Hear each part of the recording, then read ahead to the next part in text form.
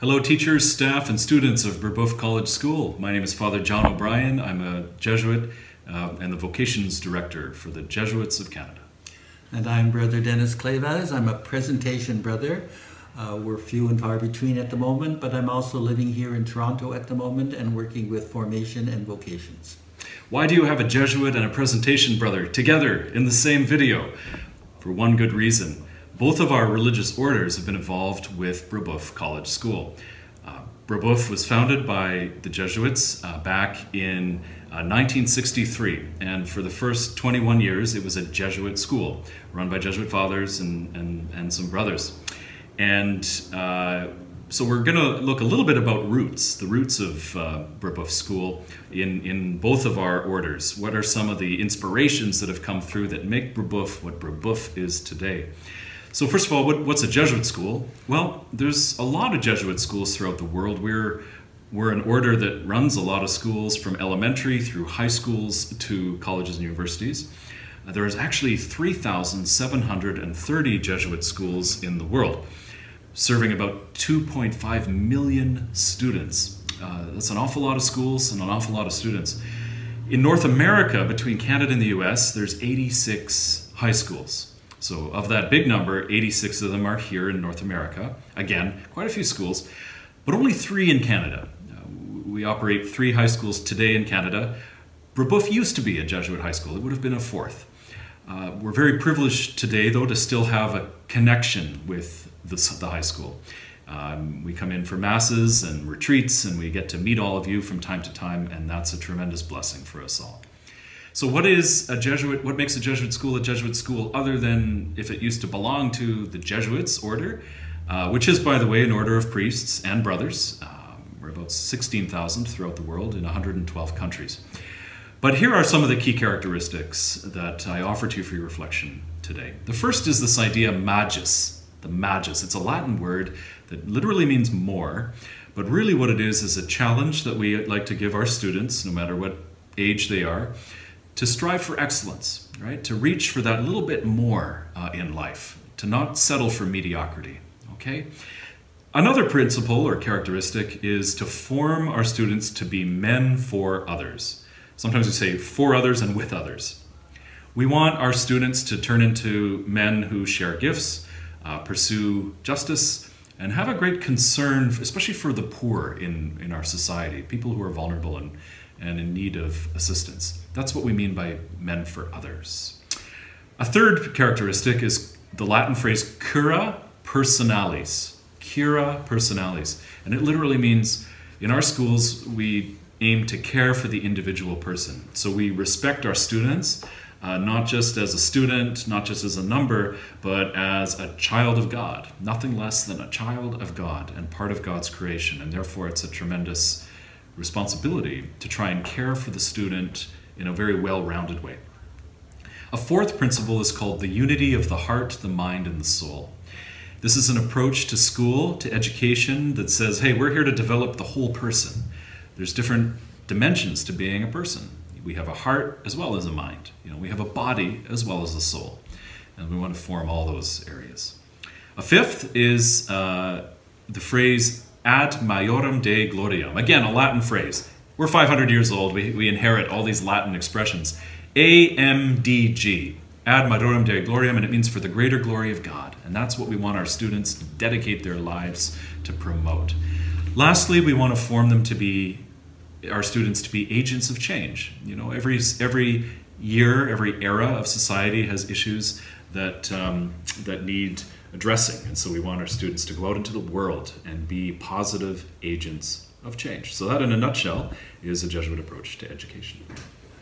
Well, now we understand why the Jesuits founded Brebeuf and the brothers took over, because we are the smaller group by far. So I just say our charism actually goes back to our founder, and to this day, a lot of what Blessed Edmund Rice did in his time continues to influence us in our communities and in our work in the schools.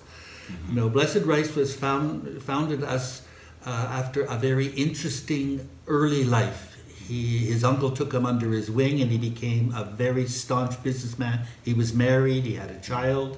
The child was handicapped. His wife died very early on in the marriage, and he really looked at what he would do with the rest of his life. And there's a story in his biography that says it emphatically, that one day he was standing at the window looking out at the hooligans who were playing on his property outside of his house. And the penal laws were in force, so no Catholics could be educated, and he really felt this was the call he had. However, the other part of his heart was pulling him towards an Augustinian monastery in France, where he would devote his life to prayer and fasting. But when he looked, and there was a lady again, because we Presentation brothers seem, when we are making decisions in life, are influenced tremendously by women. And this lady said to him, I hear you want to go to France to pray and to give your life to the Lord. Great. Who's going to take care of those young men outside? Who exactly is going to do it? And it is from that moment that Edmund changed his focus and went after the fact that he was going to take responsibility for education. Now, education for him was the 3 R's, because he started with his reading, writing, arithmetic. That was clear. But it was a holistic approach. I mean, we read in his biography where, he opened a tailor shop almost immediately because these were hooligans. So they were ragamuffins. So they needed to be clothed properly. Then attached to it was a place where shoes were made. And that was done. He had to feed them, so he opened a bakery shop. So he took into consideration the entire child and made sure that from the poverty came, because the real turning point, I believe, is the fact that with education, you can conquer all. It's the key, it's the root for progress. And so when we were opening our schools, we always went to areas, and we were invited to areas that really needed the help. When I look at Africa or the West Indies or the mission places, it was places that bishops saw that maybe the brothers would have an influence. Our philosophies are very much the same when it comes to that, but as one famous past teacher of Brebeuf, and I looked up in the annals, in your annals, to say, he was a long time maths teacher, Michael Daou, class of 67.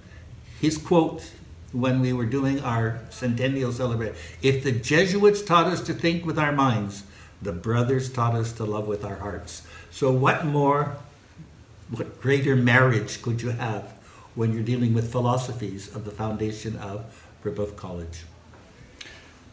That's beautiful. I love that. I love that. I love the sort of complementarity of the two. And what you just said there about the Jesuits forming the mind and the brothers forming the heart, and obviously it's both and at the same time. Of course it is. Reminds me of something that St. Ignatius said about prayer. He said, we also want to form men of prayer.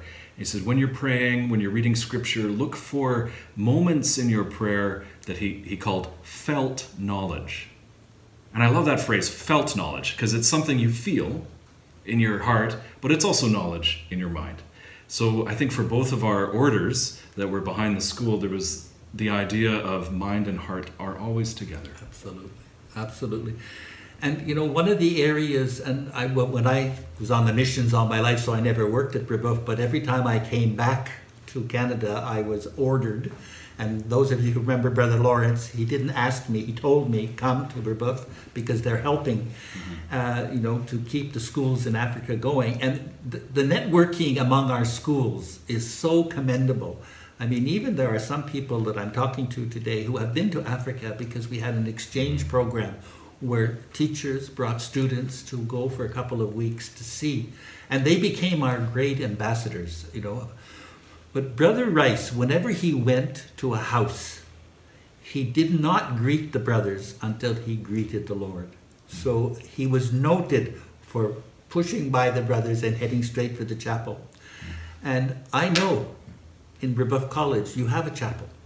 The Lord is physically present. I have been in a number of schools in Toronto, and there are very few schools that have that presence the real presence of Jesus Christ in their midst. I would strongly recommend that we follow his example, that, when we're passing, to just think that the Lord is here, and he's the one who's carrying us. He's the raison d'etre. He's the why we do what we do. Amen. I can't improve upon that. That's so true. There's so many characteristics to Brebeuf College School that I think make the school special.